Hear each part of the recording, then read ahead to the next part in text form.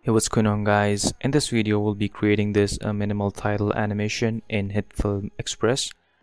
So let's get started. Open up your Hitfilm Express, and from the template I'll choose 1080p at 60 frames per second. You're free to choose any other template, and then click on start compositing. And once it opens up, click on this cog icon to open up the composite chart properties. We'll change the duration and make our animation 3 seconds long and click on OK. And I'm just going to click on options, and I'm going to uncheck this option right here that says checkerboard background. I'll just like to get rid of that. Now our background will be black and we'll just work like this. Now the first step is to create a new layer, create a new plane layer, and we'll just call it new plane 1. And let's just change its color to a red color. We can change it later on, and then click on OK. The height and width is 1920 by 1080, same as the size of your composition. And then I'm just going to grab this point right here, and I'll just try to scale this down a bit, somewhere, something like that. And now I'll just create a text layer, new layer, then text, set the width to 1920 and height to 1080, and click on OK. Select your text tool and just type in your text. So I'll just type in clean, hit Ctrl A on your keyboard to select your text. Go to the text tab, and here we can change the font. So I'll be using this Unisans font. I'll just increase the font size as well, and I'll just click on this icon that says center alignment. So let's just bring this font, let's just bring this text on top of this red shape right here, something like that. Now we can just select this text again, and we can just increase the spacing in between the letters like that. Okay, now I'd like to animate the shape and the text as well. So we'll just animate the shape first. So just expand it, go to transform, and move your playhead to 1 second duration. Create a scale keyframe. First of all, unlink it, and then just create a scale keyframe. Move your playhead to first frame, just set it to 0. So you'll have this simple animation. Select these two keyframes, convert it to manual Bezier, then go into value graph, and I'll just create a curve like this.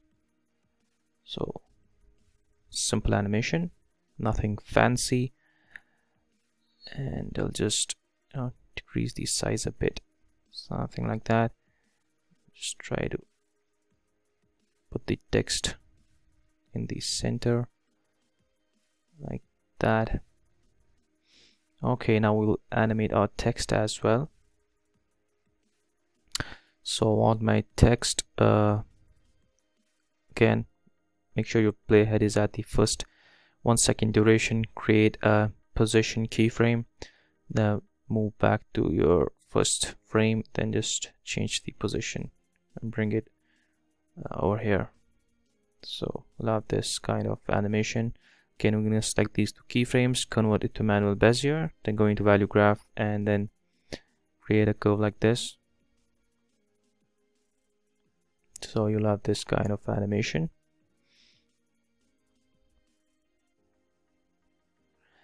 And what I want to do is I want this text to be visible in this red area only. Now, not outside this box, which it is doing right now. As you can see, I want this text to be in this red box area only. So to do that, we'll just go to effects and search for set matte and apply it onto our text. I'll just rename this to text 1, and go to the controls. We have the set matte right here. I'm going to change the source layer to new plane 1 and set the blend to subtract, and we'll also click on this invert option. Now as you can see, our text will only be visible in this box right here. All right, now the next step is to let me just import an image so that I can use it as a background. I'll use this image as my background, and as you can see, this is how our animation looks so far. All right, let's create another plane. We'll call it new plane 2. Set its color to anything you want to.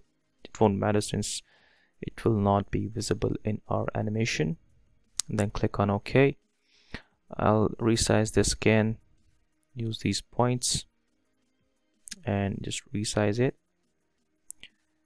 and I'll just put it right here.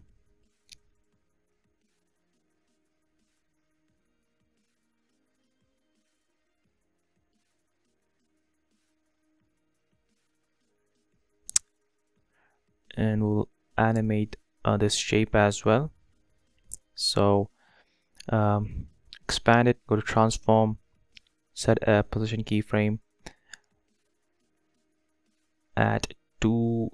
We'll set the position keyframe at 1 second, okay, and then move forward to 2 second mark and just change the position and bring it in onto this text right here. So we can just change the X value as well. Okay, so I'm going to set this to -3. So I'll add this basic animation. Then I'm going to select these two keyframes, convert it to manual Bezier. They're going to value graph. I'm going to create a similar slope. All right.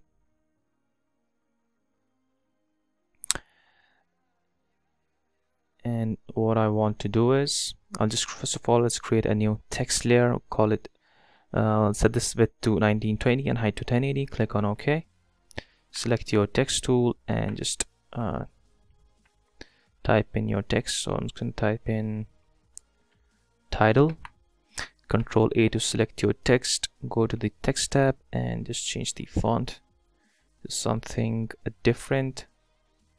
So I'll just use this font. Set the spacing between the letters to 0.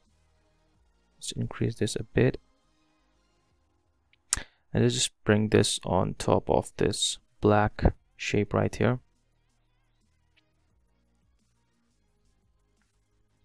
Okay, it's too big, the text is too big, so I'll just again resize it and just increase the spacing between the letters. Just try to resize this again. Okay, it looks fine. Now I'll animate the text. So just copy these two keyframes of the black shape, copy and just paste it right onto your text layer. Highlight the position, right click and click on paste, and now your text will be at the top, so don't worry about it. We'll just fix that. Just have to change this value right here, so it's at -506. We'll copy it and double click on your second keyframe and paste that value there. So we'll have this kind of animation. All right, that is looking nice.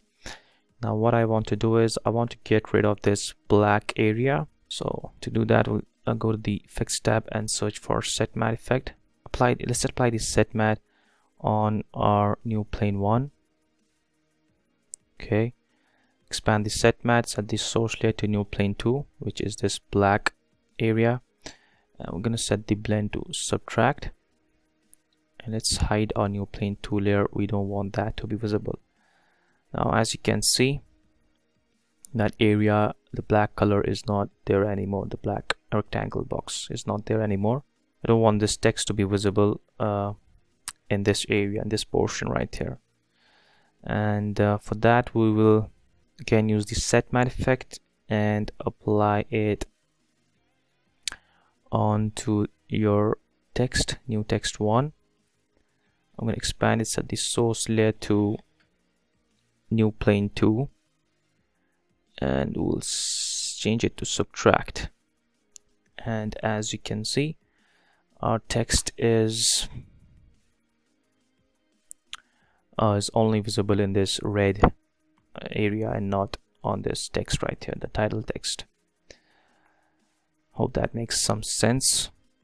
And let's take a look at our animation. We need to fix this as well, so don't worry about that. So let's just fix it. So create a new plane layer, and we'll call this mask and click on OK. We'll just hide it for now, and we'll just see where okay, we'll just have to put this line, this blue line, right next to this or on top of this red shape right here,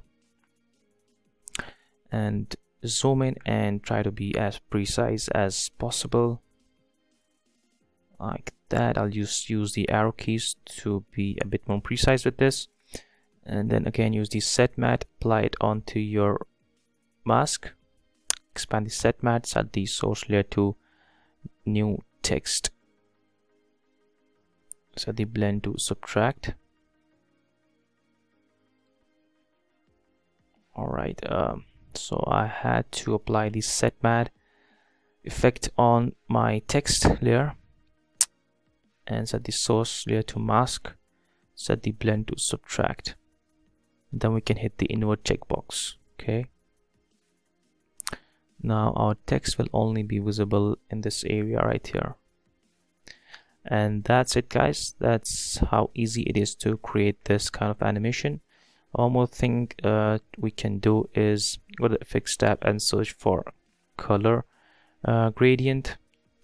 So it's under gradients and fills, color gradient. Apply it onto your new plane one, which is this red shape, and we'll just go into the color gradient, and let's just bring this point right over here in the middle, this one right over here. So we'll just create a simple gradient, and we'll just change the color of the first point to something like there. Let's use this color. Alright, and the second color will be this one maybe.